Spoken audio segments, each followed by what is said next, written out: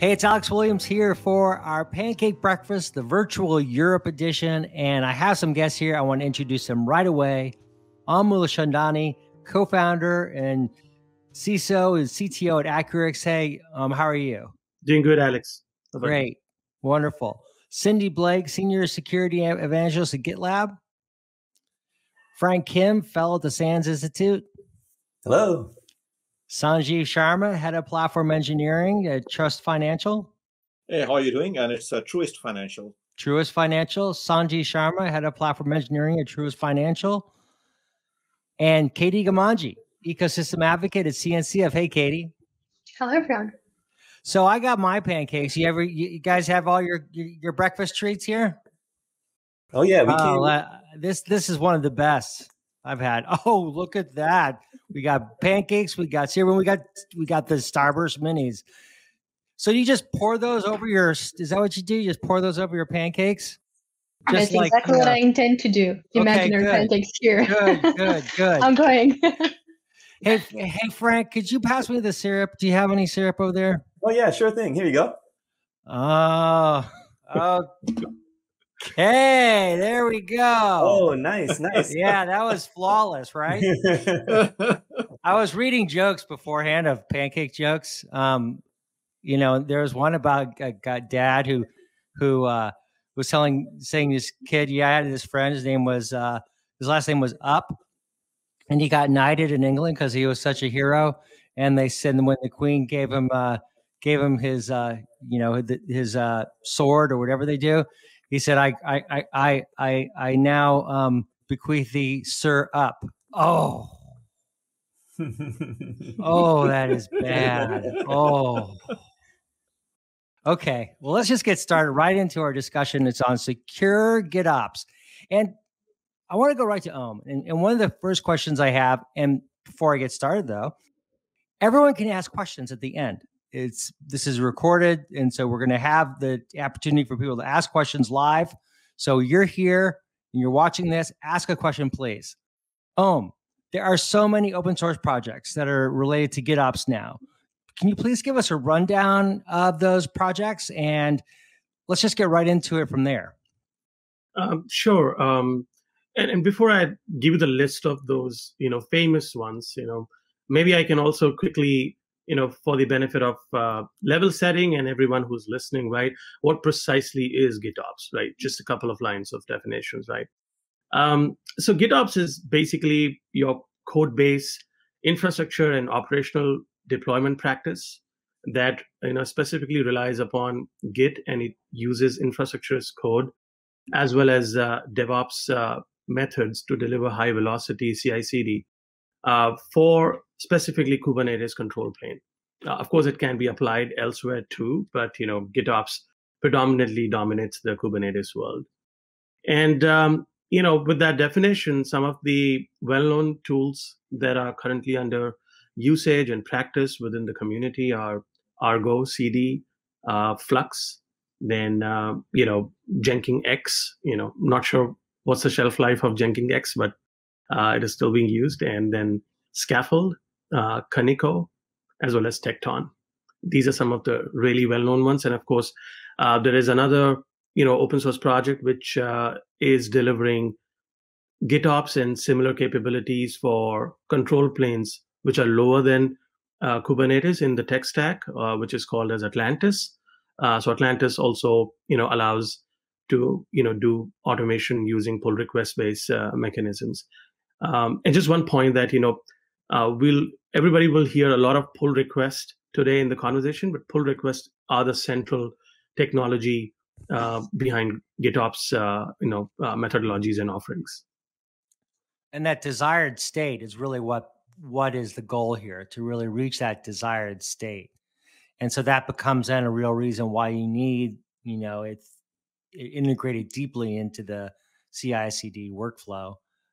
And Katie, how does GitOps rank in the overall ecosystem as something of interest to people? And what are the questions that you're hearing surface about GitOps and just a general discussion about it? I think GitOps has really taken the ecosystem discussion, especially in the past months. Within the community, I think there has been a lot of adoption as well, and this is always a good sign, especially from the end user community.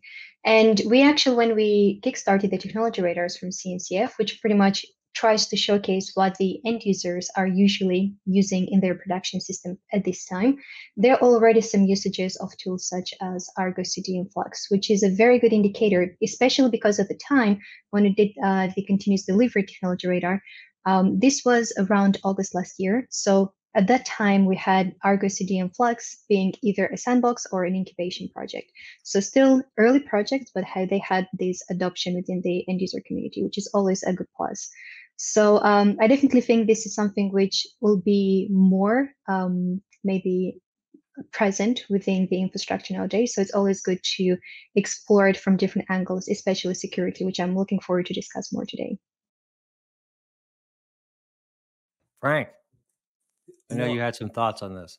Man, Om and Katie, what you were just mentioning, the tools you were just describing, it made me think back to early in my career. And you guys might find this hard to believe, is when I first started my career, we were deploying to production once every 18 months. It was ridiculous. And, we didn't have any of those tools or processes or methodologies that you guys were just describing. And if only we had, we didn't even have Git, of course, back then.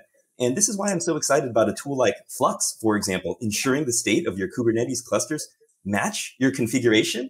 Wow, if we only had that, 20 plus years ago, right? Our minds would have been blown. So it's really exciting where GitOps is going now. And I think from a large enterprise perspective, right? So I'm working for a pretty large financial institution right now. We cover both banking and insurance. One of the things we look for when we're looking for some of these open source projects is, are the vendors supporting it, right? Because it's very difficult for a large enterprise to adopt open source without, they tend to go towards open source projects which have been commercialized. So there's commercial support available. The issue isn't there that is a vendor supporting. The issue is who's going to support it tomorrow. And can I rely on a community support or can I get commercial support for it? So I think from a GitOps perspective, what is a very encouraging when I look at it is seeing some of the larger vendors now talking about GitOps and including it in their commercially supported tools, because that's what will drive large scale enterprise grade, adoption, right? We love to tinker with open source projects in large enterprises, but the moment you talk about, controlling your company's crown jewels with an open source project, you get all kinds of pushback saying, okay, who's going to support this? Do we have the structures in house, or are we going to rely on a commercial vendor to either provide support or provide a commercial variant of it? So I think that, to me, in the direction tells me that, okay, this is really mainstream because we can eventually now start implementing it in a large enterprise. So Cindy, what's the security posture that you're seeing customers taking, and how does GitOps fit into that? Yeah, this is related to Kubernetes development and deployment and management, really. Right, absolutely. And I want to follow on the point that was made earlier too about GitLab has really proven the open source approach. We've got a vast community of contributors, and customers can add things that they need, and GitLab will GA it and continue on. So, in addition to that, we have the open DevOps platform, and from a security standpoint, GitOps is really important, and it's an emerging area where people are concerned about because there hasn't been a history of traditional tools to draw on. And we've solved it first for scanning, embedding the scanning within your DevOps lifecycle. That's, it may not sound like GitOps, but that's what I would consider an essential foundation piece that you need to have a secure software base to start with. And then your infrastructure is equally important. And so we are working, in fact, Accurix has done some work with GitLab to integrate their capability and bring those results even into the developer's pipeline for really early visibility and transparency. Man, that's a really good point, Cindy. That there's a lot of these foundational best practices that we can now automate. And Sanjeev just mentioned earlier the crown jewels. And why are we doing all of this? It's not just to deploy faster. From a security perspective, we've got the mean time to remediate, which, people say that's anywhere from 2 to 3 months on average in terms of fixing your serious security vulnerabilities. And this is really what GitOps and these modern practices and tools allows us to do, is to shrink that window of exposure so we can better protect our organizations. I think that's where we all want to get to. I think you're spot on there, right? I mean, at the end of the day, the whole ability to secure, and with the recent, and I don't want to name any companies here, just to put them in a bad light, but recent issues with delivery pipelines, the recent issue with supply chains, have only exposed the flaws we have and the vulnerabilities we have in our entire supply chain, right? And having security at every point along the way to validate and do the detective, corrective, and preventive controls all through the supply chain is essential. And it is becoming, with the complexity we have of Kubernetes and the integrations we have to do with third-party systems and services coming from multiple cloud vendors and SaaS providers, it's becoming humanly impossible to track all that. We have to have these detective, preventive, corrective controls as code, and they need to be a part of the code, and they need to be enacted the moment the code changes. And to me, what's encouraging is GitOps is helping us take us down that path, where everything becomes code, including these controls we need to put in for security and compliance. They are also code, which means I, as a human, we don't have to throw more bodies at it. We don't have to worry about cognitive overload. We don't have to worry about toil. It can be truly managed as code. And if I can jump in there, that because it's code, you really want to treat the infrastructure as code the same as you would application code in terms of inspecting it, managing it, version control, access control, all of those things as well. Yep. Yeah, Code is code. To Cindy's point, and also Sanjeev, the challenges that you are raising. The good thing is about GitOps is that GitOps is built for technologies, especially like Kubernetes, which are declarative in nature by default.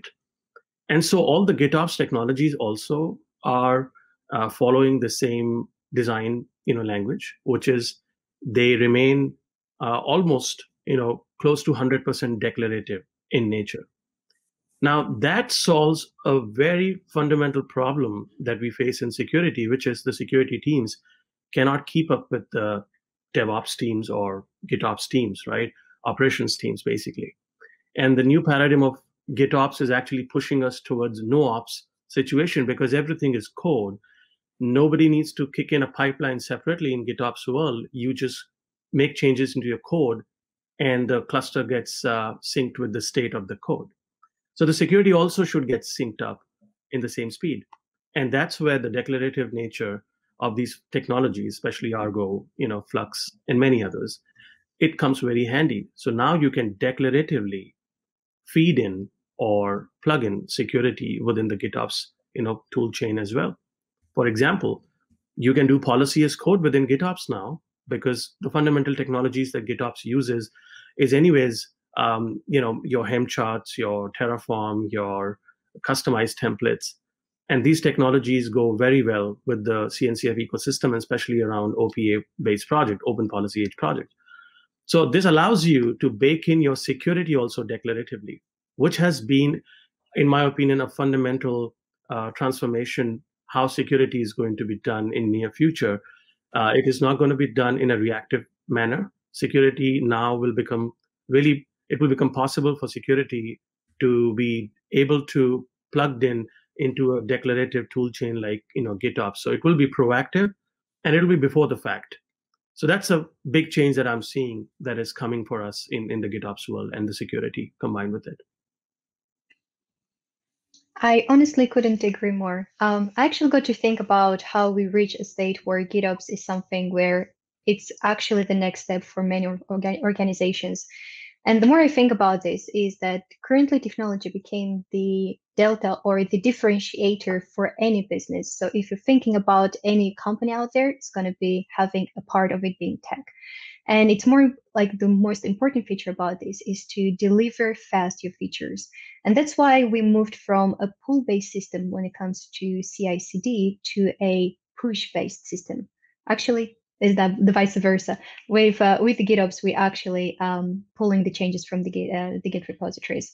Now, with this particular model, we have a better transparency and a better DX as well for our developers, because when interacting with infrastructure, it's not just about having a pipeline, it's thinking about the other side. So how the developers do actually interact with this pipeline. Do they have enough abstraction on top of all the configuration? Do they have enough flexibility to deliver how they want, in the manner they want?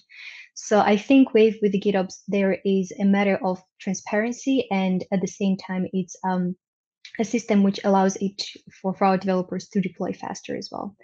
And one of the things that I want to mention that I've been encountering in the past teams as well, when we used a pool-based system, there always we had different environments, but the staging of the production environment would always be different. There'd be the case when the changes would be deployed in staging and they would be working fine. And then towards the production, we always would have a change window, which means, or you would do it in a particular day or a particular hour. And usually that happened to result with multiple commits to be pushed at the same time, which increased our pretty much disaster rate if anything would go wrong. Now with the GitOps model, we'll always be aware of what is the actual delta, and we'll always be aware to kind of, or enabled to synchronize and reconcile the state of our applications. Yeah, Katie and Om, you guys are really talking about, what's next, and it makes me think about the evolution of where is security going. And if we think back to some of the basic security vulnerabilities like cross-site scripting and asking developers to do output encoding, now commonly used tools, commonly used frameworks like Angular, like React, and so on, they do that output encoding automatically for the development team. And I really see GitOps as kind of the next evolution of this, with, as you were all saying, everything as code. Now we're building in, we're not just using it in a framework that is used within the application itself, but these platforms, right? Various Git platforms and so on have these different checks and allow us to do this incrementally. We no longer have to use that one time big scanning factory, the big bang scan, if you will. And so now we could incrementally do this, treat everything as code. And really, I think this is where the future of security is going. We in security need to take more of this engineering mindset and adopt all of these best practices to, again, reduce that window of exposure. Is Kubernetes becoming the de facto now? And so, whether you're using a Kubernetes environment or not, it's relevant now in GitOps because there are some limitations when you're using non-Kubernetes environments. But are we getting closer to the point where the de facto is looking like it will be Kubernetes, maybe not anytime soon? And how does security play into that as a consideration?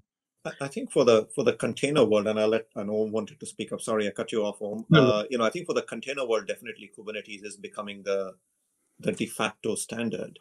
From my perspective, personally, I'm keeping a very close watch at some emerging projects like KubeVirt, because if I can use Kubernetes to now manage my VMs, good Lord, then that is the de facto standard. So I don't know if Katie, you or anybody else has any opinions on KubeVirt, but I would be very interested if I can use the Kubernetes control plane to manage both my containers and my VMs. I mean, that would be the true nirvana, right? But I'll let you both give your thoughts on that. Cindy, go ahead. Yeah, one great point there. If you could manage your VMs, that would be awesome. As we look for tools to identify security flaws in the infrastructure, one thing to think about might be behavioral fuzzing. I know that that's been kind of in the realm of, maybe the gearheads of, really out there in terms of application. But GitLab acquired some fuzz testing companies last year and have embedded it with the goal of making it much more mainstream and more usable, because what fuzz testing can do is find things that you didn't know to look for, and I think that's the kinds of problems that we'll get into in the infrastructure side of things. Application security has been around for a long time. You've got a checklist of things to check the code for.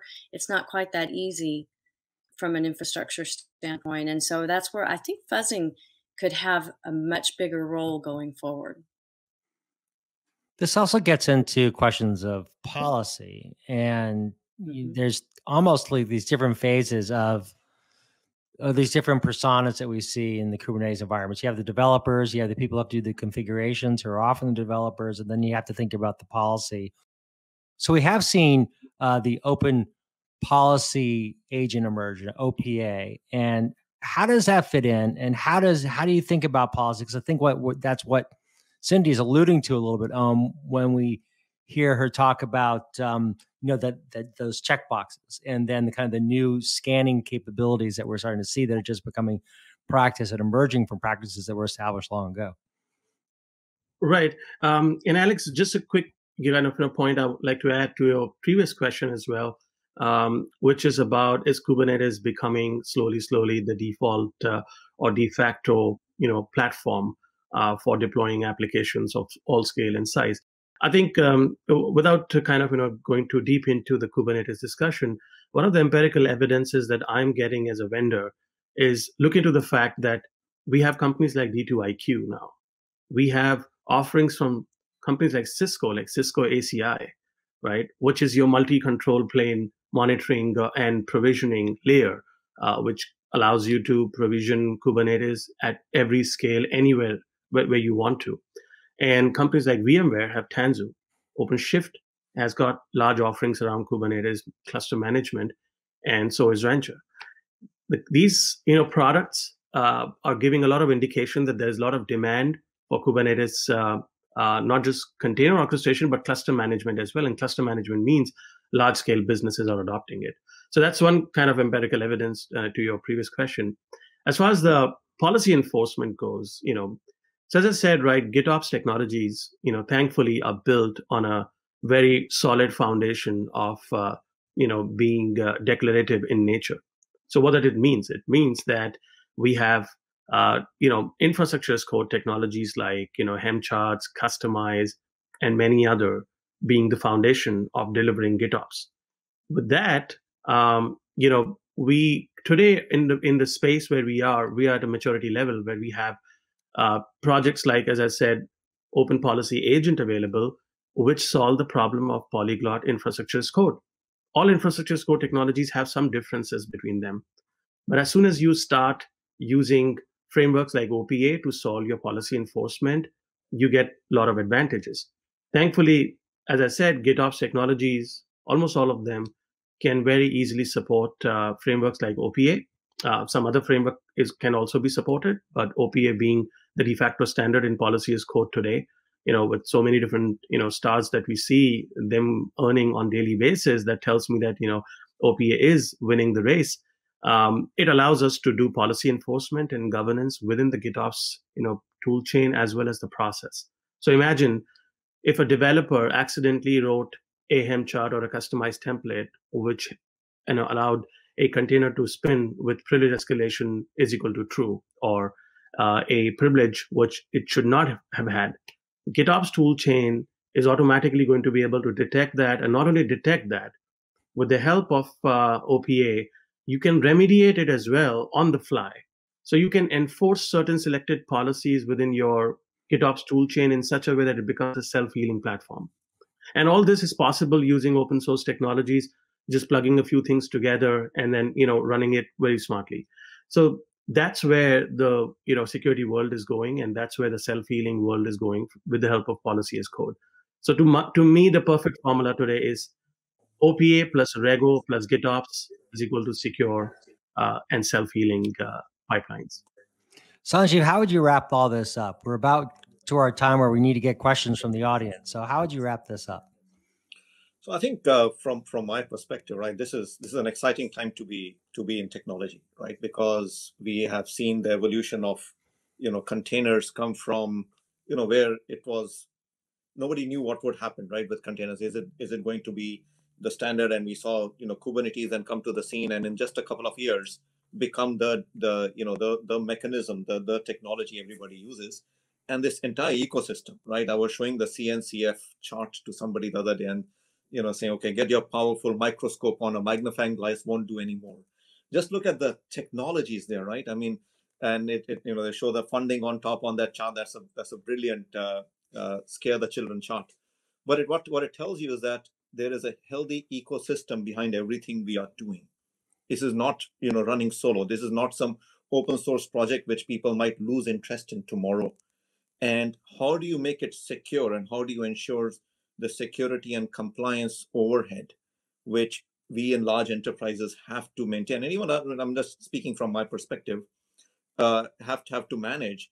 There's not going to be what keeps us from adopting these technologies. I think that's what's exciting to me, is that these technologies like OPA, the ability to do policy as code, security as code, do all the preventive, corrective, detective measures as code, will allow us to not be held back by our security and risk and governance folks who are usually very averse to bringing in new technologies.